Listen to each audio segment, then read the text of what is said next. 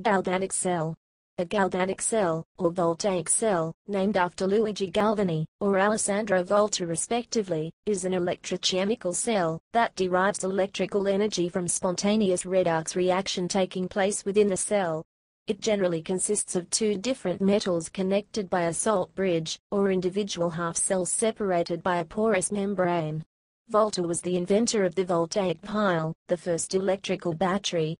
In common usage, the word battery has come to include a single galvanic cell, but a battery properly consists of multiple cells. Contents. History. In 1780, Luigi Galvani discovered that when two different metals, for instance, copper and zinc, are connected and then both touched at the same time to two different parts of a nerve of a frog leg, then the leg contracts. He called this animal electricity. The voltaic pile, invented by Alessandro Volta in the 1800s, consists of a pile of cells similar to the galvanic cell. However, Volta built it entirely out of non-biological material, in order to challenge Galvani's, and the later experimenter Leopoldo Nobili, animal electricity theory in favor of his own metal-metal contact electricity theory. Carlo Matteucci in his turn, constructed a battery entirely out of biological material in answer to Volta. These discoveries paved the way for electrical batteries. Volta's cell was named an IEEE milestone in 1999. It was suggested by Wilhelm Koenig in 1940 that the object known as the Baghdad battery might represent galvanic cell technology from ancient Parthia. Replicas filled with citric acid or grape juice have been shown to produce a voltage. However, it is far from certain that this was its purpose. Other scholars have pointed out that it is very similar to vessels, known to have been used for storing parchment scrolls. Description. In its simplest form, a half cell consists of a solid metal, called an electrode, that is submerged in a solution. The solution contains cations of the electrode metal and anions to balance the charge of the cations. In essence, a half cell contains a metal in two oxidation states. Inside an isolated half cell, there is an oxidation-reduction, redox, reaction that is in chemical equilibrium, a condition written symbolically as follows. Here, M represents a metal cation, an atom that has a charge imbalance due to the loss of N electrons. Mn+, oxidized species, plus northeast M, reduced species. A galvanic cell consists of two half cells, such that the electrode of one half cell is composed of metal A, and the electrode of the other half cell is composed of metal B. The redox reactions for the two separate half cells are thus: N++ northeast A, Bm++ Me. In general, then, these two metals can react with each other. Ma plus Nbm plus Nb plus Mn+. In other words, the metal atoms of one half cell are able to induce reduction of the metal cations of the other half cell. Conversely stated, the metal cations of one half cell are able to oxidize the metal atoms of the other half cell.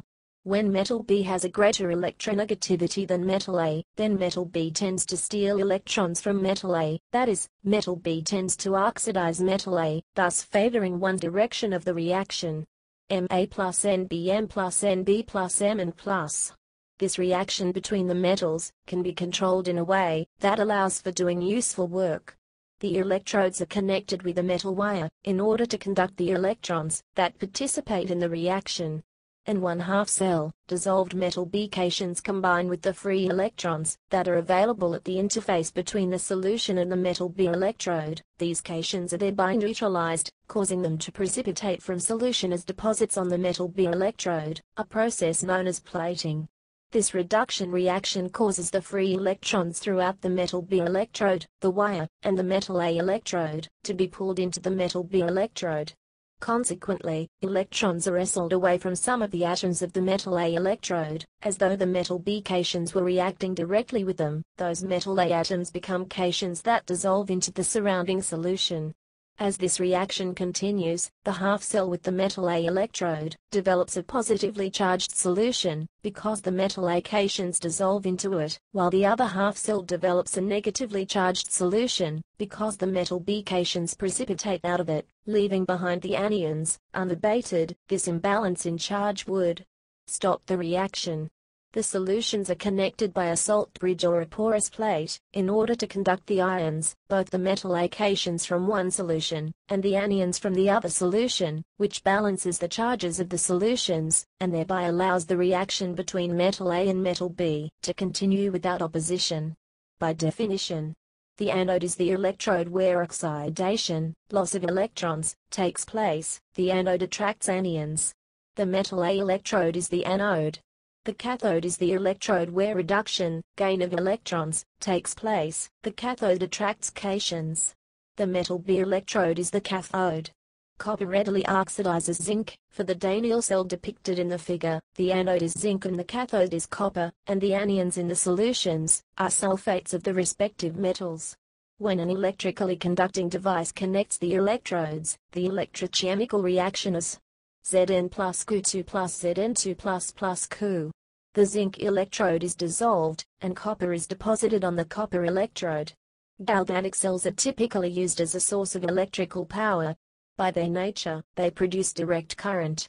The Western cell has an anode composed of cadmium-mercury amalgam, and a cathode composed of pure mercury. The electrolyte is a saturated solution of cadmium sulfate. The depolarizer is a paste of mercurous sulfate. When the electrolyte solution is saturated, the voltage of the cell is very reproducible. Hence, in 1911, it was adopted as an international standard for voltage. A battery is a set of galvanic cells that are connected in parallel. For instance, a lead-acid battery has galvanic cells with the anodes composed of lead, and cathodes composed of lead dioxide. Cell voltage. The standard electrical potential of a cell can be determined by use of a standard potential table for the two half cells involved. The first step is to identify the two metals reacting in the cell. Then one looks up the standard electrode potential, E0, in volts, for each of the two half reactions. The standard potential for the cell is equal to the more positive E0 value minus the more negative E0 value.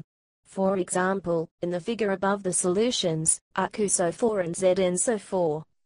Each solution has a corresponding metal strip in it, and a salt bridge or porous disc connecting the two solutions, and allowing SO42 ions to flow freely between the copper and zinc solutions. In order to calculate the standard potential, one looks up copper and zinc's half reactions and finds Q2 plus 2 EQ, E0 equals plus 0.34 V. Zn2 plus 2 EZn, E0 equals 0.76 V. Plus the overall reaction is Q2 plus Znq plus Zn2 plus.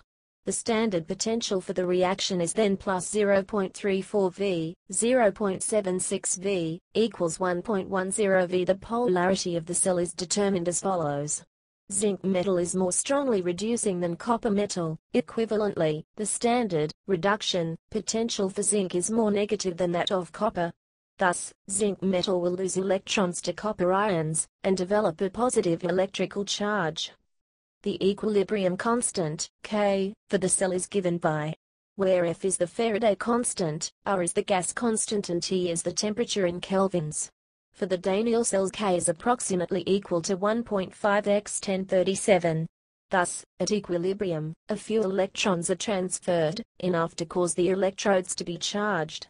Actual half-cell potentials must be calculated by using the Nernst equation, as the solutes are unlikely to be in their standard states. Where Q is the reaction quotient. This simplifies to where Mn plus is the activity of the metal ion in solution. The metal electrode is in its standard state, so by definition has unit activity. In practice, concentration is used in place of activity. The potential of the whole cell is obtained by combining the potentials for the two half cells, so it depends on the concentrations of both dissolved metal ions. The value of 2.303 R/F is 0.19845 x 103 V/K, so at 25 egg.C, 298.15 K, the half-cell potential will change by, if the concentration of a metal ion is increased or decreased, by a factor of 10. These calculations are based on the assumption that all chemical reactions are in equilibrium. When a current flows in the circuit, equilibrium conditions are not achieved, and the cell potential will usually be reduced by various mechanisms, such as the development of overpotentials. Also, since chemical reactions occur when the cell is producing power, the electrolyte concentrations change, and the cell voltage is reduced. A consequence of the temperature dependency of standard potentials is that the voltage produced by a galvanic cell is also temperature dependent. Galvanic corrosion. Galvanic corrosion is a process that degrades metals electrochemically. This corrosion occurs when two dissimilar metals are placed in contact with each other in the presence of an electrolyte, such as salt water, forming a galvanic cell. A cell can also be formed if the same metal is exposed to two different concentrations of electrolyte. The resulting electrochemical potential then develops an electric current that electrolytically dissolves the less noble material.